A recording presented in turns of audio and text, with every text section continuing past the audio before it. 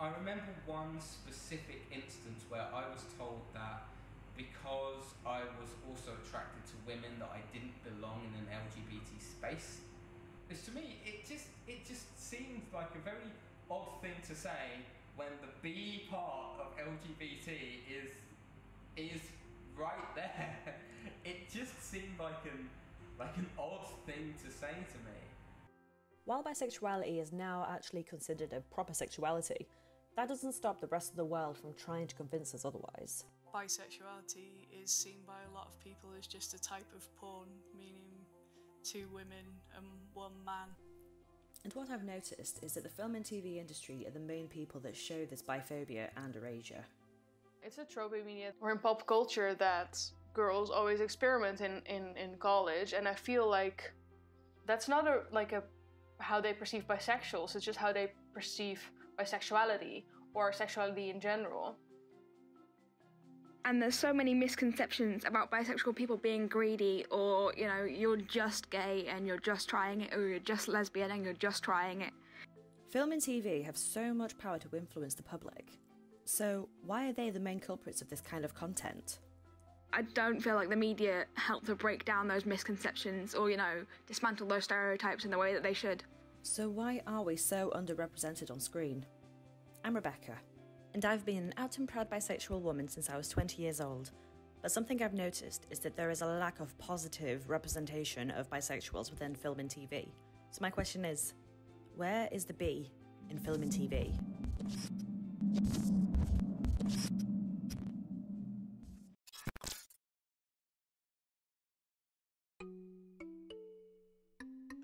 There are a couple of bisexual characters that come to mind: Rosa Diaz from Brooklyn Nine-Nine, and confirmed bisexuals. Why is that the only one that I can actually remember? I feel like there are way more, but I can't really remember anything. And there are more bisexual characters out there.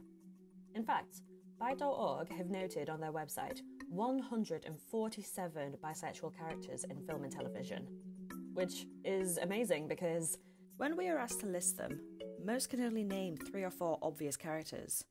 Why is that? The answer to this is simply down to the fact that most of these characters just aren't seen as bisexuals. They're seen as probably gay, or most likely have always been straight but are just experimenting. Yeah, I do feel like the media influence how non-bisexual people view bisexual people. Mostly in that we're not on the media or on the screen, so people forget we exist. In life, I believe that representation of all genders, sexualities, ethnicities, all should be accurate and not play up to stereotypes. To try and get a different perspective, I'm talking to another bisexual that actively writes about bisexuals within literature. I am Veda. I'm a social media manager, consultant and coach, and I've been making a living off of my social media packages and freelancing. I've been in marketing for about 4 or 5 years now, and social media is something that I've always been interested in. I wouldn't say I actually came out. It was kind of, my family are quite accepting when it comes to that sort of thing, so it kind of just drop it in conversation. Yeah, lots of people do come out to their families in a certain way, but for me, it was kind of just something that was there, just kind of happened. By being so active in the world of social media, I then asked Veda how she thinks the rest of the world views bisexuals and how that is reflected in film and TV. This may seem really a weird thing to say as part of the LGBT community, but I don't think that coming out should be a thing, if I'm honest. I think it should just be a natural thing. Like, people don't be like, oh, I'm straight, by the way. Like, I'm gay. You're making it a bigger thing than it is, in my opinion. People are fascinated with people that are bi, and I just think it's a bit much. But at the same time, I feel like it's difficult to represent bi people without doing that. I love David Levithan, who writes with John Green, and he just basically writes LGBT books. He wrote a really interesting book that I love, which is about a person who changes every day into another body. Basically, the whole premise of this book isn't actually centered around his identity. it's actually centered around his love for someone. So he loves this girl, but he changes into a different body each day. So he wakes up in someone else's bed. He can wake up as a gay person, as a bi person, a trans person, goes through their struggles, wakes up as a black person, wakes up and goes to school as someone else.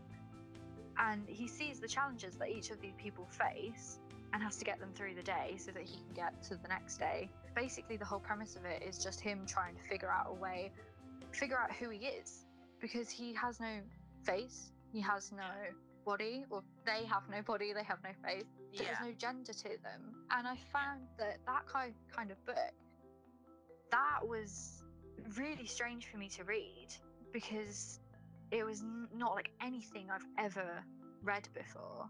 And I wish authors would do more of that. That's why that guy is my favourite author, because he doesn't see people as a gender.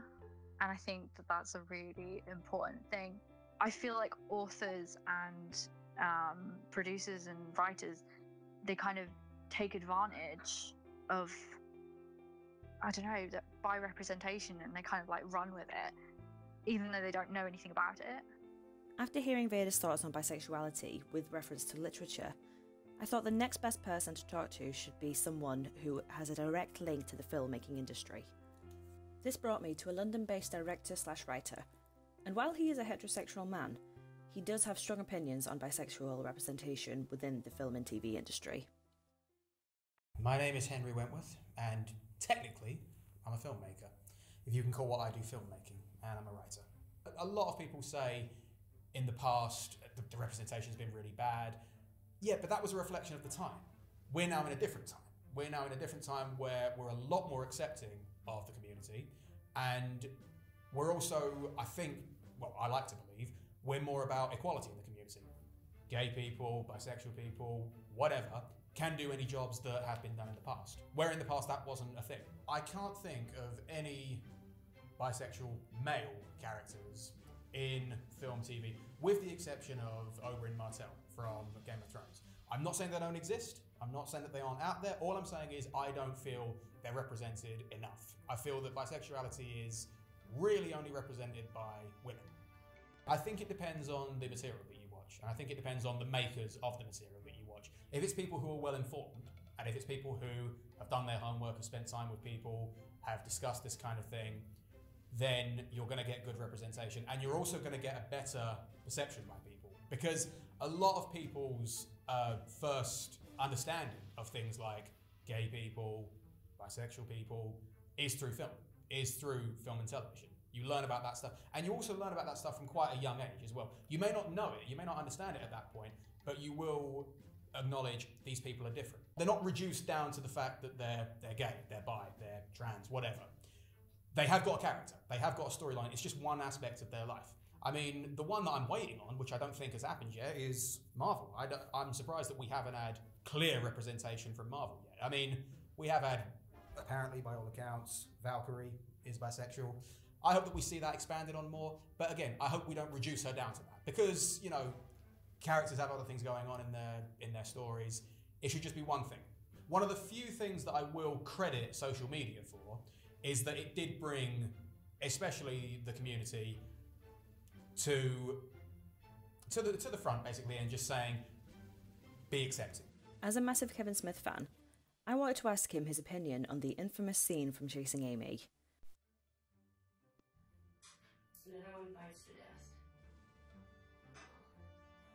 I actually think that scene is a very important scene in, LGBTQ film history. Because it's one of the first I can think of. It's one of the first to show that gay people can be lesbians, can be just as judgmental towards bisexuals as straight people can. Because let's be fair here, they are in no way, shape or form supportive of her. And everyone's got their own journey. Everyone's got, you know, who they are and who they represent. And it's unfair to just close down and put the barriers up and all that sort of thing, because you now don't represent what we do, what we represent. I think it's a very telling scene, and I think it's also something which isn't shown enough. I think that it does need to be shown more, that kind of thing does happen. Usually when LGBTQ plus people are discriminated against, it's always straight people. I don't think it's genuine prejudice. I think it's ignorance. I think it's misunderstanding. With that kind of thing, when gay people have a go at bisexual people, there should be more understanding, because gay people do have it hard. They do have people who genuinely have a go at them, who genuinely are against them. So when you do shut down, when you are dismissive of someone because they've now come out as bi instead of gay, you should be celebrating that, and you should be acknowledging that and saying, that's fine. That's who you are. We accept that. Just like we want to be accepted. That sort of thing should be embraced by everyone. No matter where you are. Don't matter where you stand. If you're an ally, if you're a gay guy, it doesn't matter. You should just accept everyone for who they are. With being a writer as well as a director, Henry is in fact incorporating more LGBT characters into his scripts, primarily bisexual people. So with this, I definitely needed to find out just what his process for this is, and why he chose to do this in the first place. I wanted to write a bisexual character, but I didn't want that to be his character. I didn't want it to be the only thing which is important about him is his sexuality. It's just who he is. It's just who any of us are. Same with any sexuality. I don't want to generalise, is more the thing about it. I don't want to stereotype. It's, as I said before, it's one aspect of who they are. Sometimes with the scripts that I write, sometimes with the material that I write, it is important to the character, and it's also important to the story.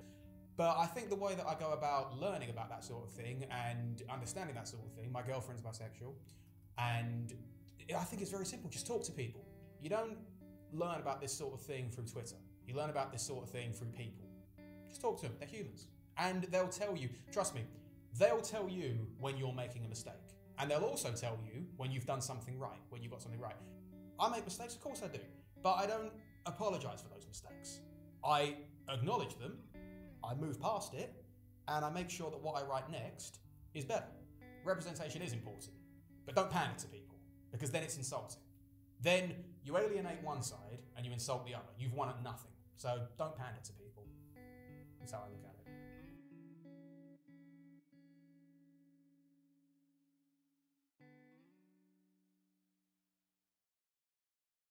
I don't think non-bisexual people really can perceive bisexuals in media, because there aren't that many. It's not often you see someone with a man and a woman within the same show, or even a character saying that they're bisexual.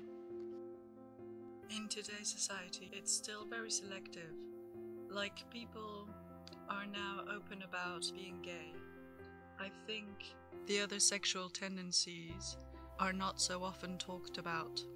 I only know from Alex what pansexual is. I didn't know it was a thing, but it is a thing. So it's just like, some people are not aware of it.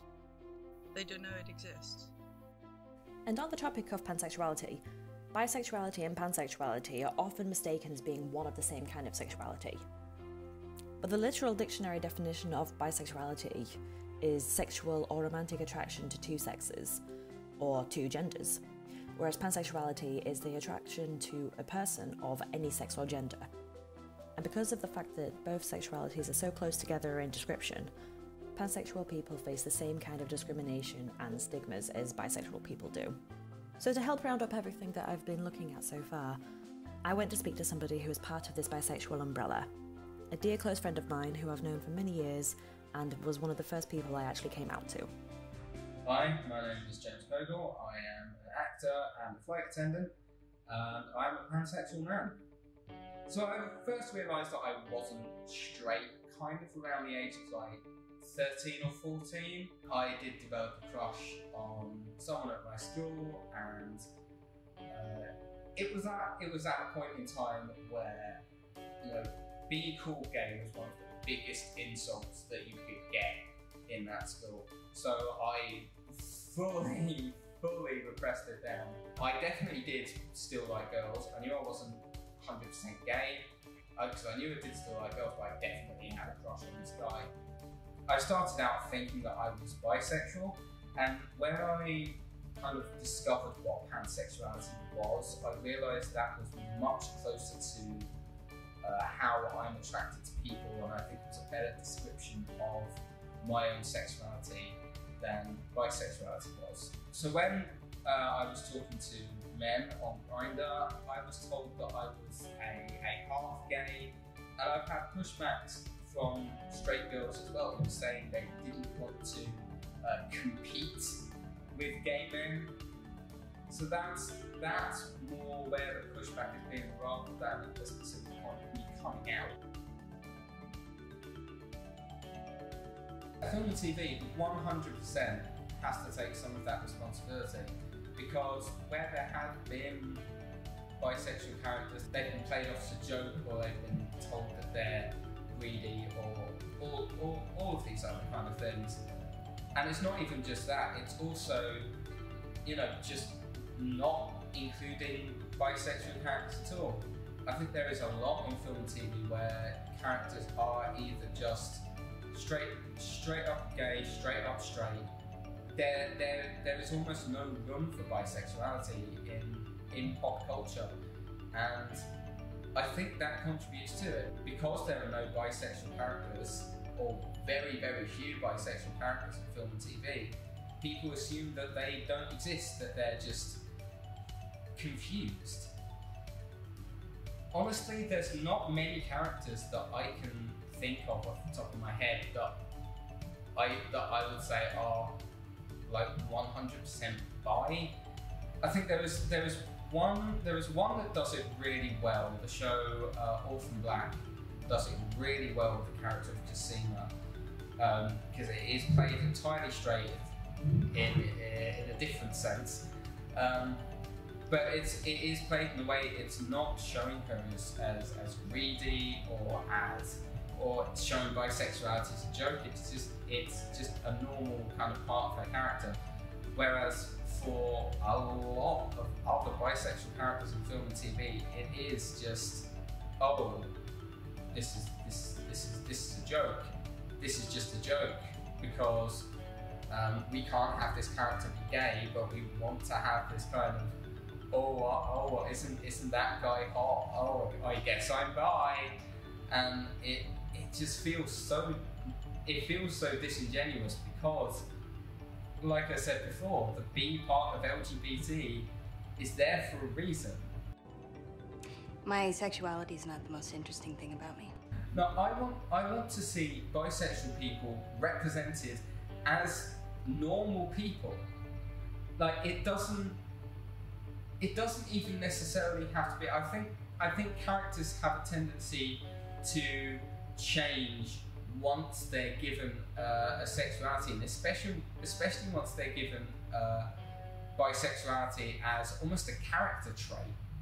It almost seems to change the character. I want to see bisexual people represented as what they are, just people who are attracted to more than one gender. That's all I think film and TV needs to do.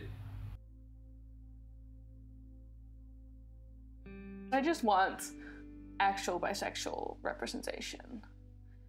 Just people who happen to be bisexual.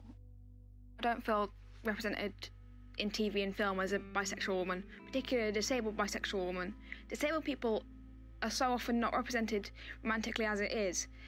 Then trying to represent someone as bisexual too is practically non-existent.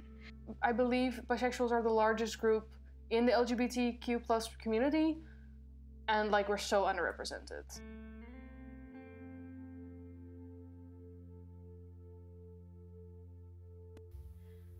So I came out to my family when I was 23, and by that point I had already been out to my close friends for 3 years at that point. And in the 6 years of being out, I have seen so much negativity towards bisexual people. We get called greedy, untrustworthy, and it's not just from straight people, it's from gays and lesbians as well, which is very, very frustrating and confusing because there's no clear evidence to suggest this. And I think in relation to film and TV, the reason why it's just so easy for them to brush aside different sexualities or any sexuality that isn't, gay or lesbian or transgender is because those three are the ones that are more physically obvious to be able to tell. You can make a pretty clear assumption on whether someone is gay, lesbian, or transgender based on how they physically present themselves. But when it comes to being bisexual, pansexual, asexual, there is nothing that kind of screams out, "Hi, I'm bi." And there are a few different jokes that kind of go around saying that bisexual people love to wear flannel. And while that is true, when you portray that onto the screen, if it's a woman wearing flannel, then chances are they're going to be brushed off as being a lesbian. And if it's a guy wearing flannel, they're going to be brushed off as being straight. So there's no kind of common ground, and it's easier just to kind of slot people into different categories than to just address the fact that bisexuality is a thing.